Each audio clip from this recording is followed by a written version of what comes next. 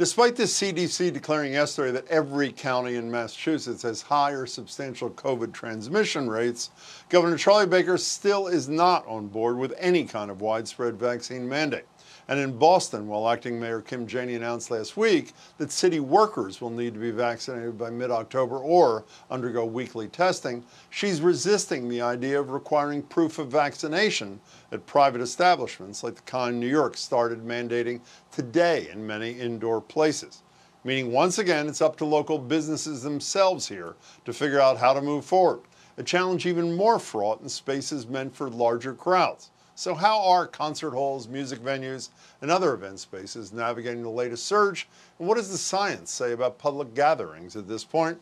Joining me are Michael Dorf. He's the founder and CEO of City Winery, restaurant and music venue, which now requires proof of vaccination or negative COVID test for entry, and Dr. Sabrina Assoumou. She's assistant professor of medicine at Boston University School of Medicine and an infectious diseases attending physician at BMC, Boston Medical Center. Dr. Michael, thanks so much for being here. I appreciate it. Thanks for having us. Thank you for having Michael, me. Thank you. Michael, how'd you decide on these protocols? We started doing it in New York in April, probably the first restaurant and music venue in New York. It just seemed obvious. Our job in the hospitality business really is to make people feel as comfortable as possible. And that's air conditioning and lighting and safe egress and sprinkler systems. Given what's going on in the world of vaccine and testing was something we needed to do, wearing masks as much as possible.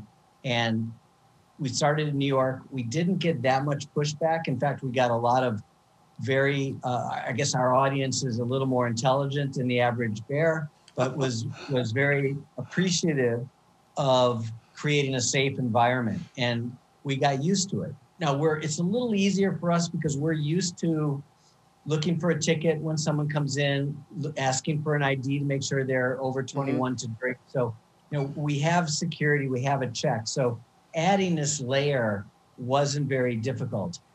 It's gotten political. By the way, go ahead. We think we're pretty smart up here in Boston, too. What's the reaction of your customers' bid? I had Livingston Taylor on the other night who was about to perform. What's the reaction, quickly, if you can, of customers in Boston? Have they been as accepting? Yes, they're smart up there, too.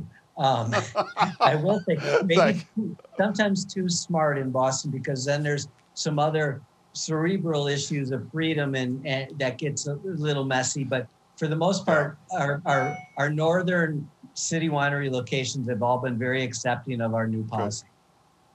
Good. Dr. Assoumou, New York City, after Michael and others took the lead, did decide through the mayor there, most indoor venues, you got to show vaccination, you got to show proof of vaccination. Neither the mayor of Boston nor the governor of Massachusetts thinks that's appropriate. Who's right? Which is a safer setting? What Mayor de Blasio is suggesting or what Janey and Baker are embracing here? Yeah, no, this is an interesting debate, and it's been interesting to see how different localities have decided to use different approaches. But the science is telling us, number one, that our number one solution to getting to the new normal is vaccinating as many people as possible. In the beginning, we've tried to encourage people, we've tried to give incentives, but I think we're getting to the point where really trying to use some mandates in certain settings is going to be the way that we're going to get the last few people, the last group to get vaccinated. But the other thing that's really important is that we don't just want to do mandates. What we want to do is pair the mandates with access. And by access, I don't just mean making it available at CVS. I think that not only making it available, but also making sure that people have the time off to get vaccinated, that if they have side effects, they know that they'll get paid leave. All those measures are going to be important. And then another important thing is access to information. There's been so much misinformation. And unfortunately, I was in clinic this morning talking to patients, trying to encourage as many patients as possible. And there is still so much misinformation out there. And so we have to work to provide access to information so that we get everyone comfortable with getting vaccinated.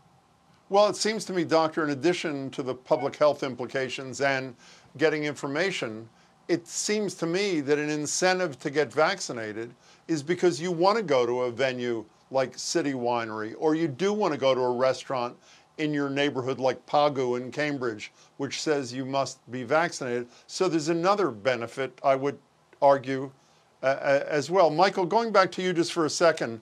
So in New York City, I know you were ahead of where de Blasio was, but are you better as a business person to be in a setting where you're an outlier? There aren't many of you here. Club Passim, the Middle East, Jacques Cabaret, very few. Or is it better to be in New York City where everybody's operating under the same rules as you are? Well, we were doing it before others in New York, and I know that. we had some real questioning from investors, from managers, going like, why are we turning away some business? And so there is a little bit of a loss, perhaps.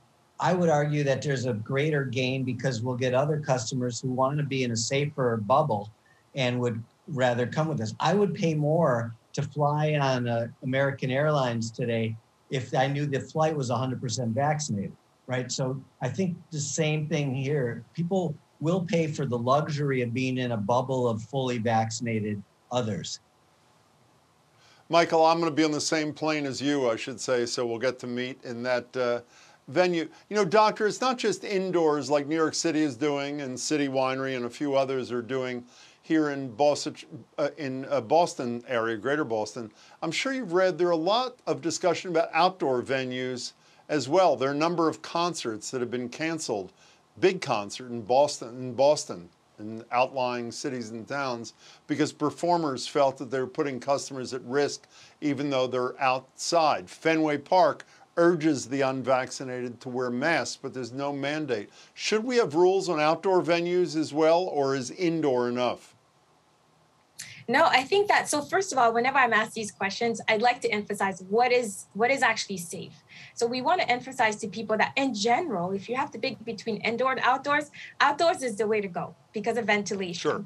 So outdoors is safe, but however, if you're going to be outdoors in a crowd, that is when you would need to wear a mask and have, additional measures. But in general, outdoors is safe.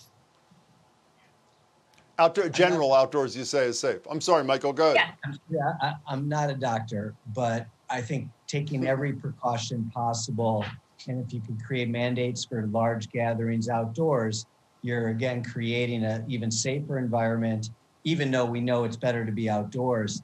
And us in the content creation in the areas that people do come together, I do feel it's on us to make this enforcement happen, even if it's not government mandated. Make the places where people are getting together in tight proximity, whether it's indoor or outdoor, on us to enforce. Michael Dorf, may many others follow your lead. Dr. Assoumou, thank you so much for your time. It's good to meet both of you. Thanks for your work and thanks for being here. Thanks so much. Thank you.